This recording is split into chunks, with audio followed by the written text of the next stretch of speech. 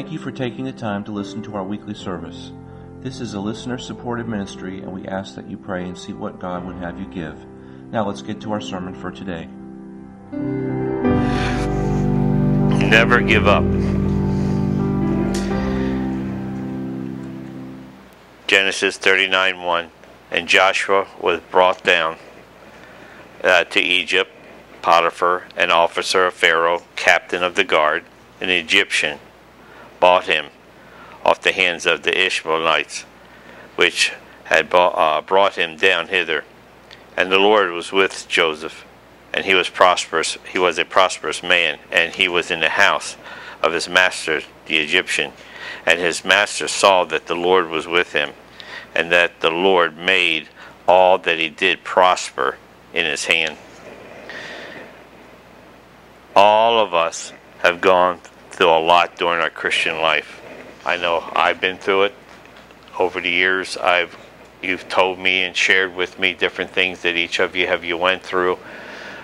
You've had your ups and downs, and we get weary at times and simply just do not understand why things are going the way they do. And you pray so hard for God to intervene or help. We try to live the right life, and nothing seems to be going right for us at times. And I want us to look at Joseph's life and what he went through, because he went through the extreme. And I think if we can remember some of these things during the week, it can encourage us. The hard part is leaving here and remembering something. And so you can apply it and use it. Because my goal is to encourage you that when you leave here Monday through Friday, when you come back, you're excited about what took place. That when you walk through the valley of the shadow of death, you will fear no evil, because your God is with you. And I hope that this might encourage you today. Let's look at Joseph. I did that yesterday. Someone asked me, what are you preaching on tomorrow at Publix? And I said, Joshua. And he goes, yeah, what about him crossing the river? And I went, he didn't cross the river. And I went, Joshua, Joseph. Anyhow, Joseph went through a lot of problems. His family called him a dreamer. His dream seemed to elevate him above his brothers.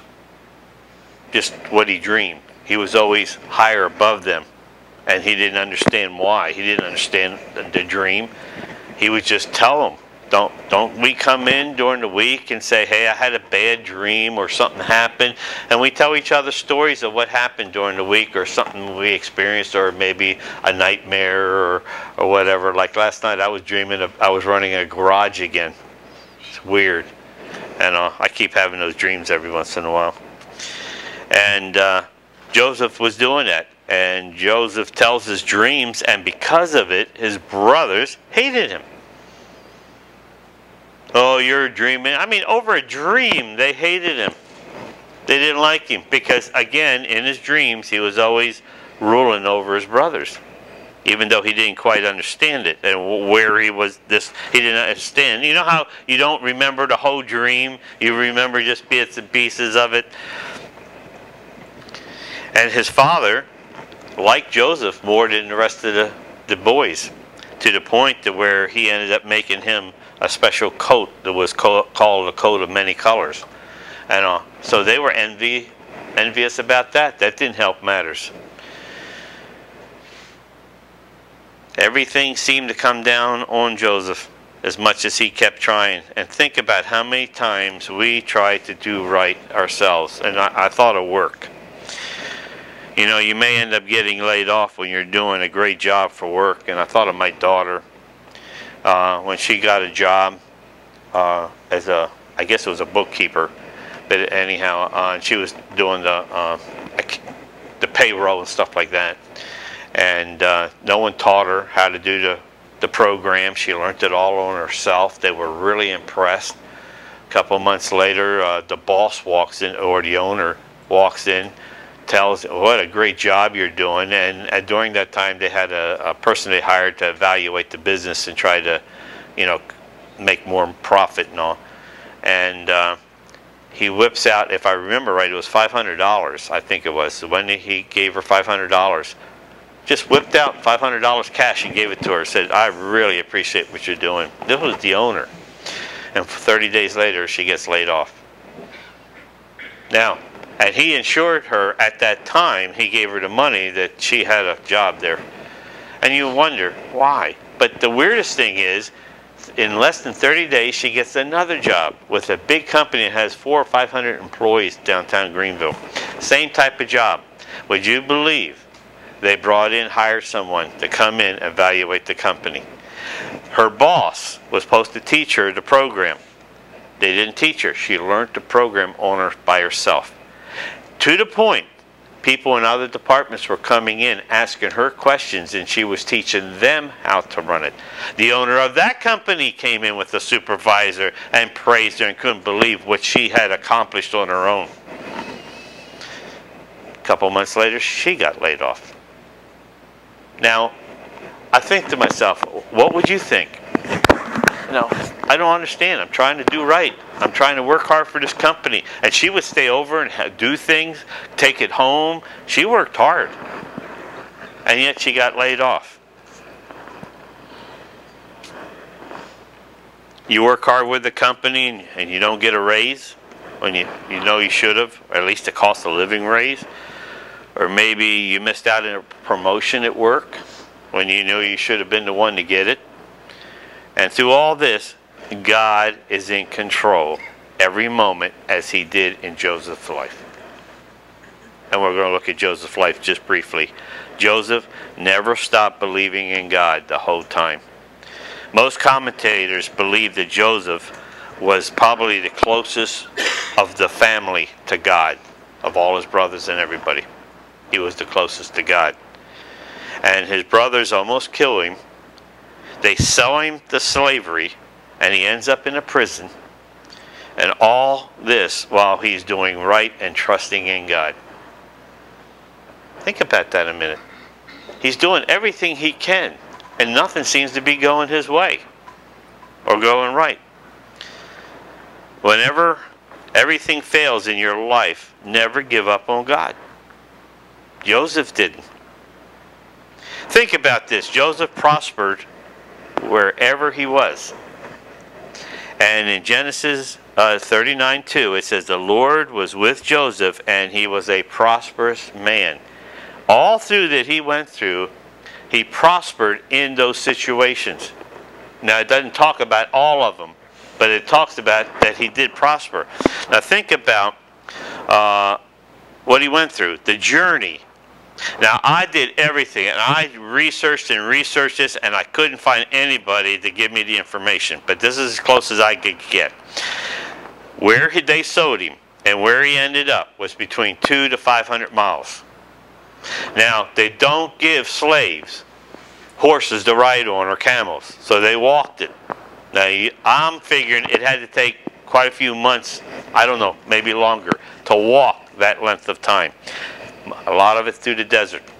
So this wasn't a quick, get in your car, go up the thing trip. When they sold him to slavery, and they'd go take him to Egypt, and then they sold him. Now that's all. What did they do? Get off pull him in, unlock him, and put him on the thing and sold him right away? I doubt that happened. So took a period. It was a pretty good long period of time that he was a slavery, yet never lost faith with the Lord during all that time.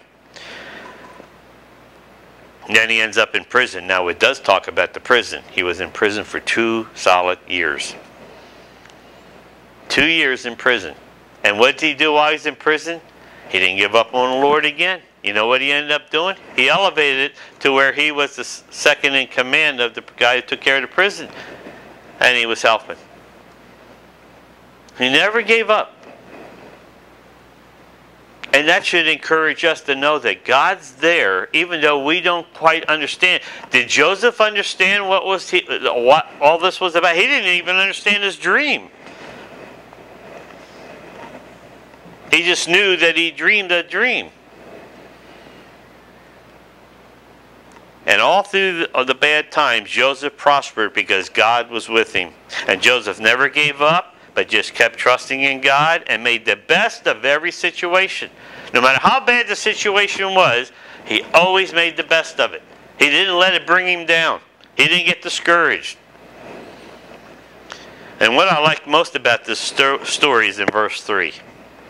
It says, his master, this would be Potter at the time, saw that the Lord was with him, and that the Lord made all that he did prosper in his hand. Now think about that. The testimony he had trusting in the Lord, that his master could see that. Now what I don't know for sure is, obviously there was a lot of Hebrews there because they were slaves, building everything in Egypt. So they must have known something of the Hebrew God.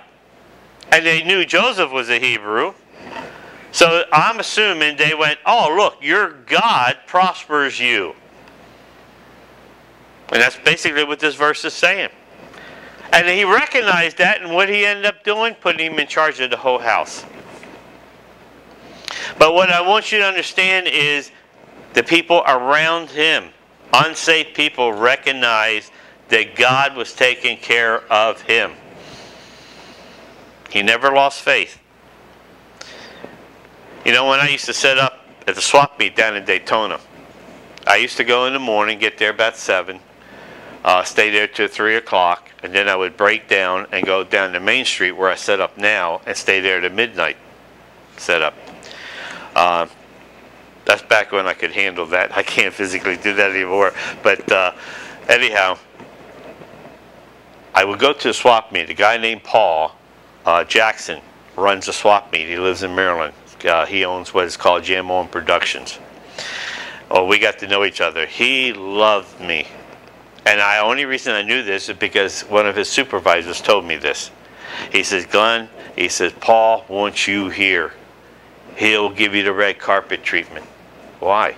Because he knows that you love God, and that if you're set up here, God will bless this event. That's what they told me. Now this was an unsaved person thinking that. Same thing's happening here with Potter. The people around Joseph saw some divine protection was in place with him. And they knew that God would bless. And finally, I want you to see this, that God is with us through thick and thin. Remember, Joseph spent years in bad situations, and God was right there helping him every step of the way. Joseph never gave up on God. He ends up being the second most powerful person in all of Egypt. Think about that now. He didn't know that was going to happen. Now, he did interpret the dreams of Pharaoh, but God never gave him the interpretation of his dream. He had to trust God. Think about that. He had to trust. He had to have faith. Now, what? God could have given him the interpretation. He could, I'm going to end up in... But God didn't do that. He had to, by trust, just keep looking to God, even though he was in jail or walking the desert as a slave, not knowing what his future was going to be like. And the key is, we get frustrated. I miss Bob Norton. Norton Bob.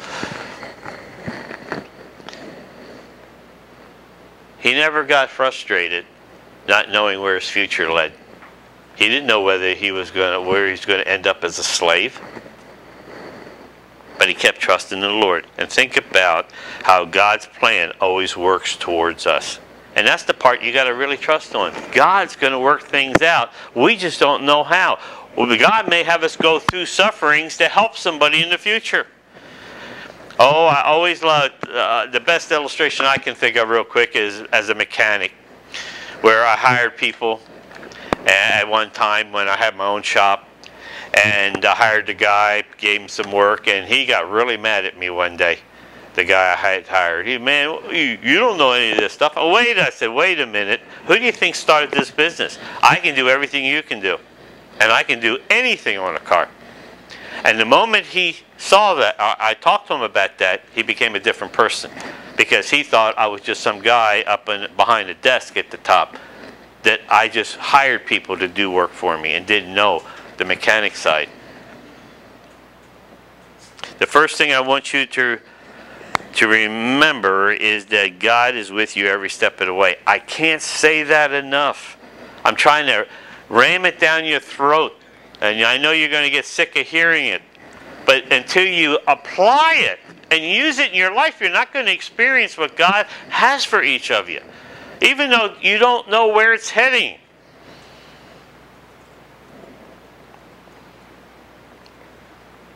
When we all are in God's will, He's going to take care of us even though through the hard times, no matter how long or how bad those times take. And when you have those days and nothing goes right, remember Joseph. That's all I can say is just think Joseph real quick in your mind when you're going through something like that. And then when you think Joseph, hopefully all this other stuff will enter your mind and encourage you. Genesis chapter 50, verse 20. Now this is after his dad dies. And his brothers think that now that dad's dead, Joseph is going to take revenge on them for selling him into slavery. And this is what he responds to them. He says, he's talking to his brothers now. He says, but as for you, you thought it evil against me, but God meant it unto good to bring to pass. It is this day to save much people alive. God meant it for good. But God didn't tell Joseph what was going on. He trusted him every step of the way.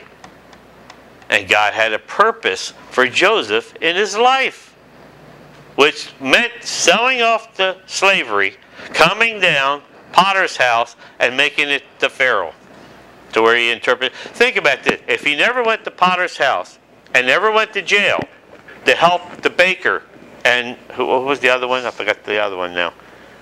The baker, the wine tester, the wine tester.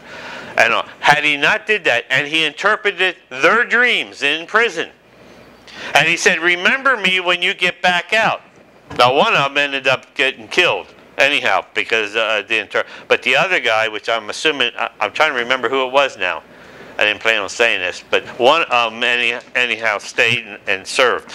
He was the one that brought up to Pharaoh, by the way, there's a guy in prison that interpret my dreams properly. You might want to listen to him. And that's how it came out. God's plan. He had to experience all these bad things to get where he was. Think about that. So what about us in our lives? What about the things we've went through? Don't look at them as negatives. Look at it as a time of learning and to apply what you learn. Trust God. Everything we go through is meant for the good to bring to pass God's will in our lives.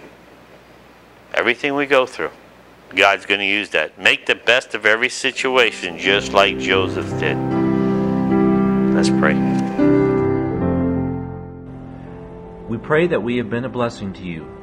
For further assistance, call us at 864-270-1472 anytime. Send email to info@stlmm.org or visit our website at www.stlmm.org. Like any ministry, it costs money to operate. Please consider supporting this ministry as God leads you with your prayers and your financial gifts by going to www.stlmm.org and clicking on donations.